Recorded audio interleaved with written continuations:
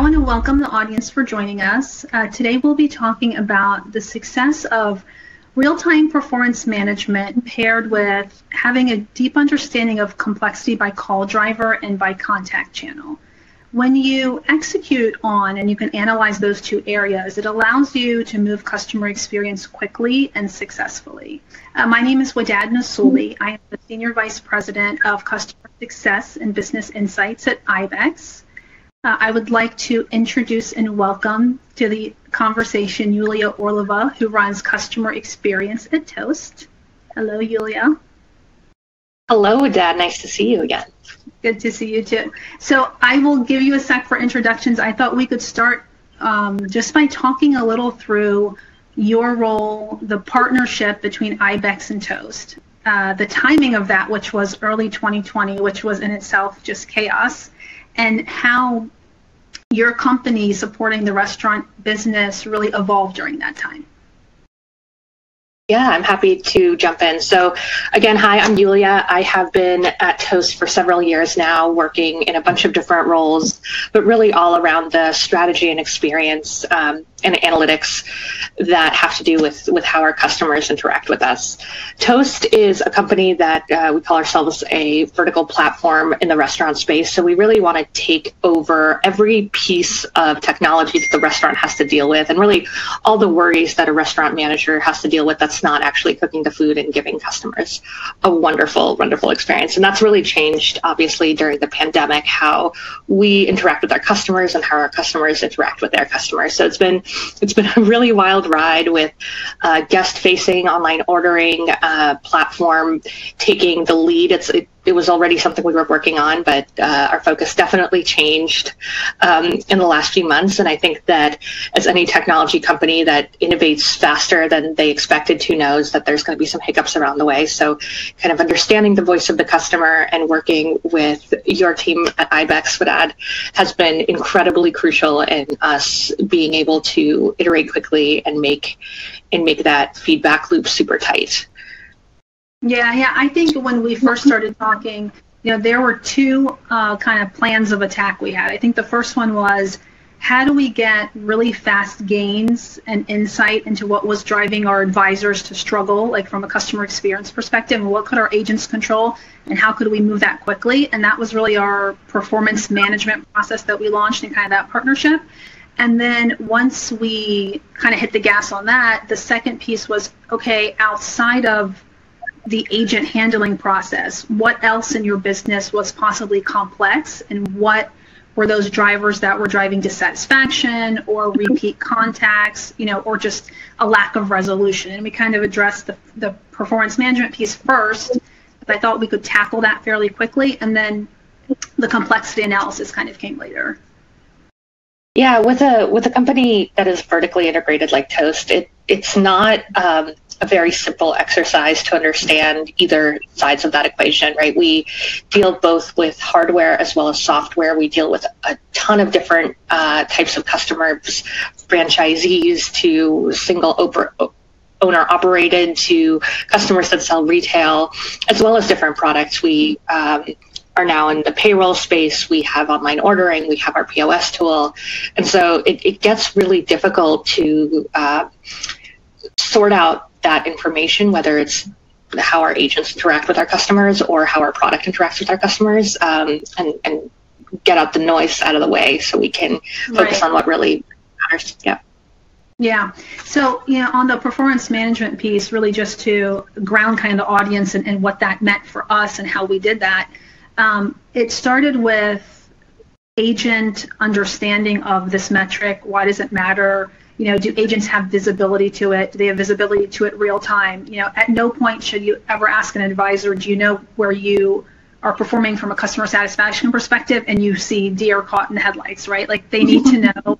They need to know their score against their team, against the program. So I think one piece for us was just awareness to get that out there, and then we trigger just real-time coaching and circle back same day whenever we would see a detractor or a negative, survey response, with kind of validation real time. And we saw kind of our team managers own that, because at the end of the day, they own coaching and developing of their people, and so they owned that process. But then there was an engine on the back end feeding them that data, and I think that was important for us, because this idea of team managers should be engaged and on the floor or remotely, right? But with their people essentially coaching, you have to give them the data that matters and the data that's going to drive the metric versus hoping they all figure it out, right? And so I think feeding them the data real time, circling back as well real time on the effectiveness of it.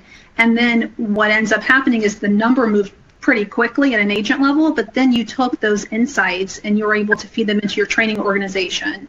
And, of course, we all know you can't update a knowledge base overnight, right? There's a lot of development, but you're able to do, quick videos, right, or just like one pagers that you can push in or push out to agents. And I know you're not very good at tooting your own horn, so I'm going to do it for you. But essentially, from Q3 of 2020, where we said we really need to elevate customer experience, to Q1 of 2021 that we're still in, just the performance management process drove a 21% increase to your CSAT. It drove a 20% reduction in your AHT. It drove about a 50% reduction of your transfers from tier 1 to tier 2. So not only taking ownership of that experience from a tier 1 perspective, but understanding those unnecessary transfers and first call resolution. And your team did that while we were ramping. So we're also adding headcount to the program. So I mean, those numbers are honestly astonishing. I mean, and you mentioned this before, we started the relationship with ibex I think we had the first class starting to ramp in February. And as you probably remember, after February came March and everything, the world came on its head. And so we really thought that our early relationship would be a lot more hands-on than it turned out to be, of getting you guys enabled, ramped, all of that stuff. And so we really had to rethink how we engaged with each other and our partners in Nicaragua, so we could really kind of speak the same language and monitor the same metrics. And I think that it just took a different muscle, and we've done a really good job of getting there and speaking the same language, and the numbers do show it. We also went through, unfortunately, a layoff during the beginning of COVID, like a lot of restaurants, a lot of companies did, and specifically the restaurant industry, and that really hit us hard. And I think that there were just so many unknowns that surfaced very, very quickly. And so on top of building the relationship with a partner in another country, kind of responding to what we were learning real time required a lot of focus and strong interpersonal relationship building. Yeah, no, I agree. And, that then led to, so we kind of set a baseline, right? And we said, okay, you're reacting to potential friction points in a survey as they're happening. You're circling back, you're validating that coaching is effective. And if not, you're doing additional coaching. And then once we kind of saw that kind of week over week improvement, because it goes pretty quickly, then we said, okay, now let's kind of go big picture and understand complexity. And that's something that we talk about a lot. And I get a lot of questions about like complexity. What is it? Is it a customer journey? It's really, a hybrid of both, I would say. So I'll take a minute just to walk the audience through how we think about complexity, and then we can talk specifically for Toast and kind of what value you saw it bring. But the idea of complexity analysis is twofold. The first one is, what in an interaction, and you're analyzing data across call type and across incoming channels. So where did the interaction originate, and then what was that interaction for, right? What did the customer want to do? And you're tracking complexity from an agent perspective. We all know that it's a stressful job to be an advisor on the phone. And so how do you make that job as consistent and as simple as possible? Because every agent wants to be successful and they want to drive resolution, right? And then you look at it from a lens of a customer perspective, and what is making the customer's process cumbersome. And a lot of times, I think we found some of those areas were outside of your control, to your point. If it's a third party, right, that you're working with that you know is driving low resolution, it's just good to validate that and then go figure out how do you then root cause that differently than you would root cause internally. And then you're also able to measure kind of volatility in the process. So when a customer is calling for whatever that incident may be, that process should be consistent regardless of who they're talking to. If it's your captive sites, right, or if it's ibex, you know, how do we get that consistent experience? And so that's kind of what we were measuring, and it really kind of bubbled up. I think a lot of people always assume they know what's a friction point, right? And so I think for us, it was nice to let the data lead us. Like you're a data person, I know that, and so you know, let the data lead you to where you need to dig deeper. Yeah, so a couple of things I wanted to react to what you just said. First of all, one of the reasons that we partnered with ibex is because they have an expertise in being able to get to this data-rich analysis that, frankly, they're just experts in. And so that's been a really value add to Toast of having those expertise and people like Wadad. When I first met her and we went through some of the work that she's done, I was literally salivating because it's so exciting to see the kind of data information that they're bringing to the table. I think that this is why I love customer success and working within call centers. At the end of the day, especially within SaaS companies, our customers are with us longest there, and that's where we get the most data-rich interactions, both from a qualitative and a quantitative perspective. I think what makes a lot of the work that we're doing difficult is kind of the category cuts, the traditional analytics metrics that we look at, CSAT by category, average handle time. They don't tell enough of the story, especially in a company like Toast, where someone might be calling, let's say, because they're seeing something strange on the reports, but really that comes from an integration from a different product. And so it just gets really clunky when you're just looking at data that only a machine can kind of produce for you. So I think part of the value that really kind of allowed the contextual work that you guys do and that you guys understand what really drives complexity. And I have a bunch of examples here. Like we're constantly thinking about self-service, right? And how do we get customers, how do we teach customers to fish? But we can't really tell whether a configuration that happened was something because the configuration wasn't something the customer could access, or we just decided to do it for them. And so having a piece of it, like, was there a self-service option available in the complexity study, was something that data just couldn't have told us by itself through the traditional cuts. And that was incredibly invaluable for our understanding our customer base. And I do think that validation is important, but A, there's a lot of kind of blind spots that we all have. And B, I think that it's also really important to understand the size of impact, right? You can sit in a room and hypothesize and whiteboard about things that you ought to do or that would make a better customer experience. But how do they stack up and how do you prioritize them is not always clear. And I think that with layering on the feedback from product and the level of effort that it takes to build some of these things makes that activity so much easier.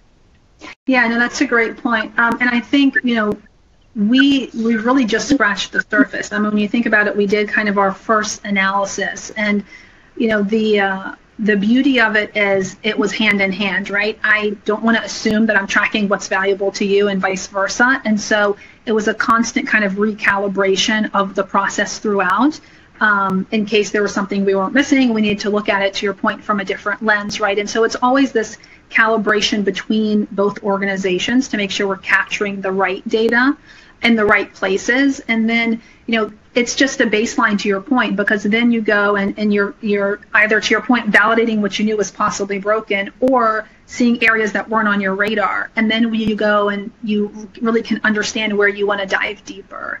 I think some of it for you was, to your point, the third-party interactions and how do you address those compared to areas where you may have a deflection, a contact deflection opportunity, and how do we better articulate those to your users, right, so that they can drive their own resolution. Other areas were, issues around high repeat contacts, right, and what was driving repeats in that environment. So it's then you layer on like the tenure piece, right? To your point, how does that data lay out from a tenure perspective and from a channel perspective? So there's just so many different ways to slice the data, and we're really kind of just in our first or second iteration of it at this point. Yeah, I think some of the aha moments that came out of our study and there's two things that really helps. One is because we are overlaying, to your point, your data on our data. Like, this is how complexity is by the way that we categorize our tickets or our IVR or our customer cohort tenure set. We get to know what's working and what's not, right? So one of the things that you provide us is that within each cut, what is the variability of complexity? And so if we see a lot of variability in, let's say, a ticket category, we might say, oh, hey, this is actually 7 different ticket categories, and we should get a lot more specialized on that. So we can make this repeatable without having to do the full kind of heavy lift of an ongoing process, as long as that variability stays low. I think the second thing is my biggest aha moment from our study was specifically on the repeat contact. So we talk about ticket deflection and reducing calls and creating self-serve options, which I think are all really, really important. But I had this moment with the SVP of customer success where we were sitting there. I was like, what if we just focus on repeat contacts? We could improve our SLAs, our first call resolution. If we just focused on that, we could basically cut our calls in half. And even if we never touch that first call. And so I think that those moments are really helped by the data and the mapping of those drivers really, really easily, and helps you focus on quick wins as well as the most impactful investment areas.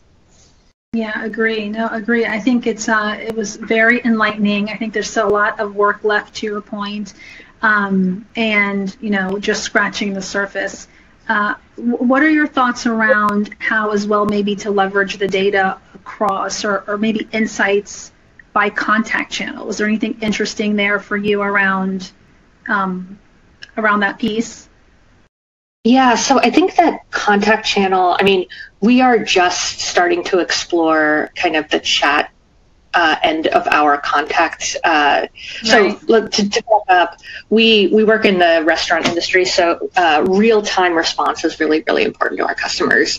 So oftentimes email and more kind of later reactionary channels are not a good use case for us. So we really want to make sure to understand. We knew that CSAT, for example, was already lower on our chat customers, but I think the why wasn't as clear. And I think that working with the data that you guys provided, it made it really clear that the escalation process and that the feedback process of getting back to our customers was especially lacking in chat. And we utilize a chatbot kind of to hopefully deflect a bunch of the early communications. And I think one of the things that you guys came to us with is saying, hey, that's maybe not working so well. And that kind of, and the reason is probably because we're young in the stage of developing our chatbot.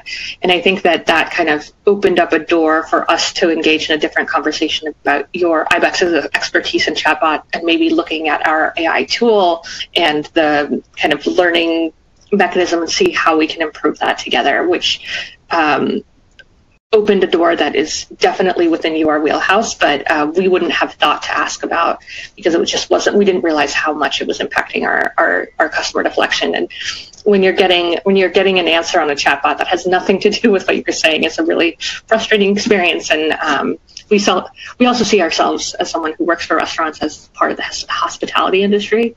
It's really important for us to make that impression really early on. So that's definitely a place that we want to focus on. Yeah, and to your point, oh, go ahead. Nope, that was it. Yeah, to your point, I think, when you run a complexity analysis, you're able to assign kind of a score to each driver, right? And so not only to your earlier statement are you able to understand volatility in that process and what's kind of a deviation from kind of your norm, but you're able to very quickly identify processes that you may not have automated today through a bot that you could automate because it is one contact for resolution, or it is a fairly low AHT, or it does not require a significant amount of probing to get to outcome. And so by being able to use kind of a gauge of what's a stable process and then what's a fairly simple process compared to others, you're able to also kind of validate, to your point, if your bots are being leveraged for the correct drivers as well. There's something that I actually haven't asked you that I'm curious about, which is how different are the final, because we obviously kind of gave you guys free reign in the first iteration, and then we said, well, this doesn't really make sense because the context of these calls really doesn't allow for in-call resolution or something like that. How different are the questions that you end up using for these studies across customers? They're fairly standard. I think the level of level 2, level 3, level 4 drivers within every client will differ.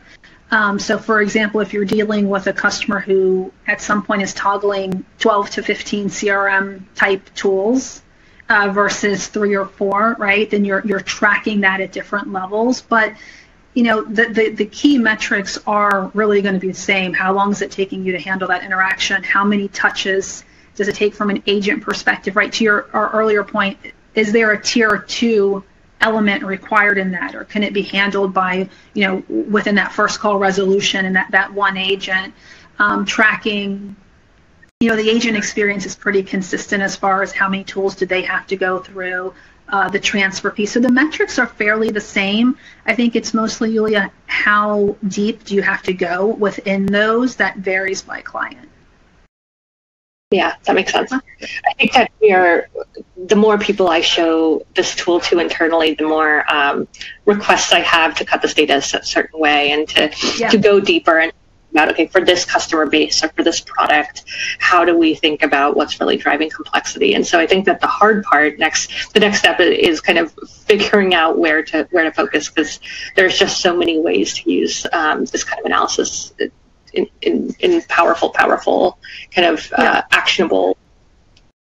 No, I agree. And I think, we set the baseline, right? And then we go and we say, take this entire study and replicate it across a specific tenure band of yours, right? If we have this hypothesis that you have a certain amount of friction in your experience, but you have 3 times that in the first 30 days, for example, let's validate if that's true. And are those friction points the same or not, right? And so I think tenure becomes a play. And then by contact channel also becomes a piece of what was the originating channel in, right? I mean, if they originate from a chat, that means did the bot potentially fail them, right? And they needed to chat. Or did they go directly to voice because they thought it was a complex interaction that chat couldn't handle? Or to your point, did they not even go to email because the SLA was just not going to work for them? And so I think it then evolves into tenure piece, it evolves into channel, and then to your point, it evolves into product. And so really, you take this process and you continue to replicate it across all of those different places. And, it's ever evolving. And then you kind of have the engine in the back end, which is your call center, that's that stable, real-time performance management. So your CSAT is not going to slip from a behavior perspective, but then you're really able to go deep into program products and channels, right, to really drive that seamless experience. So yeah, I think that tenure for us, I mean, I because we have a obviously large product, I always talk about installing Toast is like doing surgery on our restaurants. And especially since COVID hit, we're doing the surgery more and more often remotely. And so we are so concerned about those early friction points and making sure that we're helping customers really feel empowered. And there's a bunch of stuff we're doing internally. So I'm really excited about the next phase of our interaction to be on that early tenure piece, because I think that it's incredibly important for us to get that right. Yeah. So how does early tenure play in the COVID world? Like, I'm assuming, I don't know, like, are you able to have the same in-person setup and integration process in COVID that you did, a year or 2 ago? Yeah, so it's different in several ways. One of them is that most of our implementation has moved to remote. So our product has gotten simpler, and kind of it's becoming much more of a Apple-like unboxing experience with everything labeled. So it's just an easier interaction, but it's still hard. It's still not the same as plugging it in the computer and saying, okay, you're ready to go, especially because there's networking and other things involved that you need outside contractors to sometimes do. But most of our installs and implementations now happen remotely. That's one really big change. That definitely makes the customer experience in a lot of ways better, because it's less cumbersome. You don't have to schedule someone. You don't have to wait for someone to let them inside. But at the end of the day, it becomes more technically. And we've seen other companies do this, right? So for, I don't know, home security systems would be something you used to have to bring someone in, and now you can kind of stick all the around your house and you can do it. So it's similar to that, and as our product gets easier and easier to manage, it will be easier on our customers. The second big thing is that we are becoming more modularized. As it used to be that basically every customer who had Toast had to have the POS hardware software package installed. But now when customers onboarded, it could mean different things. It could mean just the payroll product, or it could mean just the no hardware, just software, online ordering and takeout and delivery. And so customers are going through different parts of their journey earlier on. And so we really need to make sure that every kind of new experience, that first impression, really feels professional and well suited for their needs. And then that also kind of means that they re-onboard and have that reintroduction to new products at different stages in their life cycle, which is complicates the matrix even more, which when we're just looking at data, it gets really messy very quickly. And we really want to continue improving as we continue to change the product and process at the same time. Yeah, no, that makes sense. You picked an interesting industry to be in this year.